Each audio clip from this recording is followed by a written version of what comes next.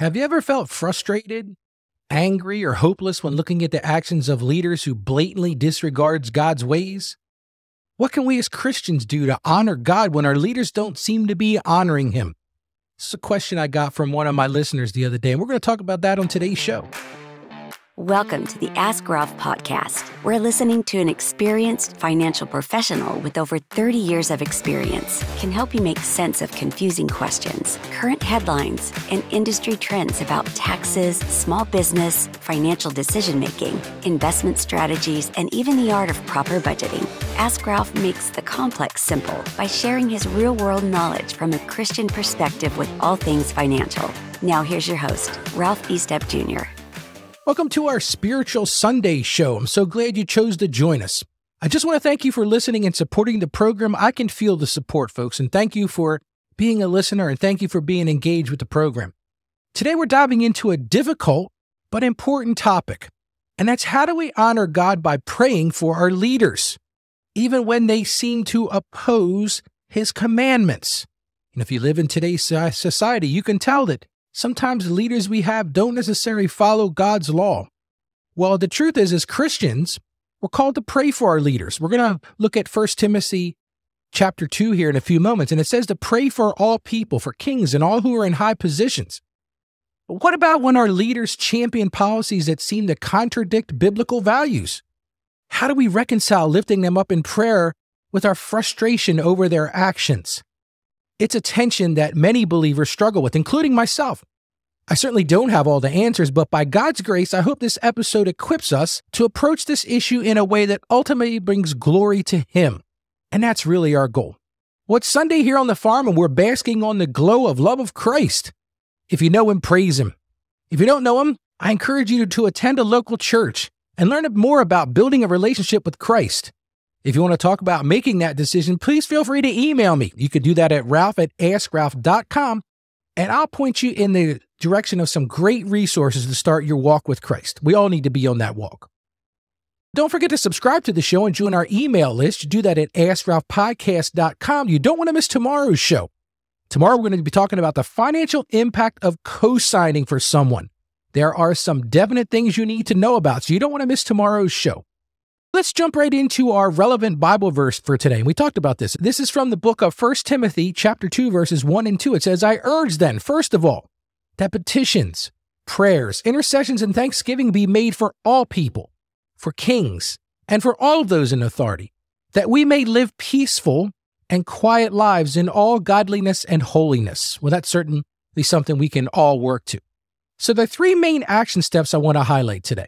And that first one, action step number one, is pray for their hearts, not just their policies. Our instinct is often to pray for God to change a leader's unbiblical policies or voting records. But while their actions matter, what matters most is the state of their heart. 1 Samuel chapter 16, verse 7 reminds us that man looks at the outward appearance, but the Lord looks at their heart. So we need to pray for God to move in our leaders' hearts, to surround them with wise counsel, and to ultimately draw them into a relationship with Him. Pray for their protection from temptation and attacks from the enemy. Listen, folks, if people are in the public light, they are being tempted. They are being attacked by the enemy. The truth is, politics is a downstream from culture. So pray for cultural influences like media and entertainment that shapes leaders' perspectives. Let's look at action step number 2. And this one's something we can all do. Pray for unity, pray for wisdom, and pray for a blessing over our nation. Rather than getting tied up in lamenting bad policies, direct your prayers towards blessing your nation as a whole. Pray for unity, that leaders from different parties and perspectives would come together to promote the common good. Pray for wisdom. Pray that leaders would make decisions based on truth, justice, and compassions. And listen, folks, pray for blessings over our land, for protection, for prosperity, and most importantly, spiritual renewal, awakening, and revival. God can move in mighty ways when His people pray for their nation, even in times of tension. And boy, we are in times of tension these days. Let's look at action step number 3, and that's an easy one too.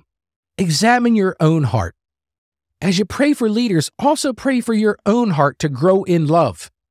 It's so easy to vilify those who we disagree with, but remember that God loved us even when we were dead in our sin and opposed to Him. We were His enemies, folks, and He still loved us. So pray for eyes to see leaders as human beings in need of God's grace, not just political enemies. They're human beings. They're just like us. Ask God to cleanse your heart of any bitterness, any judgment or self-righteousness. Our goal should be drawing people to Christ, not just winning political debates.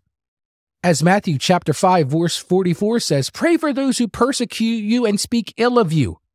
This honors God. And my friends, that is a hard one. Let's read that again. As Matthew chapter 5, 44 says, pray for those who persecute you and speak ill of you. This honors God. Before we wrap up, I want to remind all of our listeners to visit our podcast page. You do that at AskRalphPodcast.com. There you can leave a review, share your thoughts, or even send us a message with questions for future episodes. As you know, we like getting those calls and those messages, so continue to send them and we'll address your issues on the show. While you're there, make sure you join our email list, and that way we can give you a daily email letting you know what's going on the program. And if you find yourself in need, you can also schedule a consultation with me right there on the website. And here's a special ask. Please do me a favor and share this episode to anyone who's willing to listen to a message which is not about division, but rather focused on truth and biblical unity. We can all do our part by praying and sharing the good news. So let's pray. Father God, we lift up our leaders to you today. We pray that you would move powerfully in their hearts, drawing them close to you. Surround them with wise counsel and protect them from temptation. Bring unity, wisdom, justice, and blessing over our nation as we seek to honor you. Cleanse our own hearts of bitterness and fill us with supernatural love. Help us trust in your mighty power and sovereign plan over all earthly rulers and authorities. We pray of this all in the powerful name of Jesus. Amen. Praying for our leaders we disagree with is difficult, but it's a key way we can honor God amidst challenging times. Focus your prayers on their heart more than just their policies. Pray blessings over our nation for unity and wisdom, and examine your own heart, asking God to cleanse it and help you see others through His eyes of love. Again, visit AskRalphPodcast.com for more episodes on aligning all areas of your life, including politics, with our Christian faith. And as I always say, folks, stay financially savvy out there, and God bless you and enjoy your Sunday.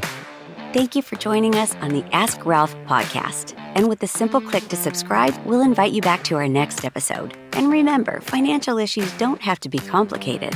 Just ask Ralph. The information contained in this episode of Ask Ralph is based on data available as of the date of its release. Saggio Accounting Plus and Ask Ralph Media, Inc. is under no obligation to update this content if changes occur. Applying this information to your specific situation requires careful consideration of all facts and circumstances, and any information provided is not to be considered as financial, tax, or legal advice. Please consult your tax advisor or attorney before acting on any material covered.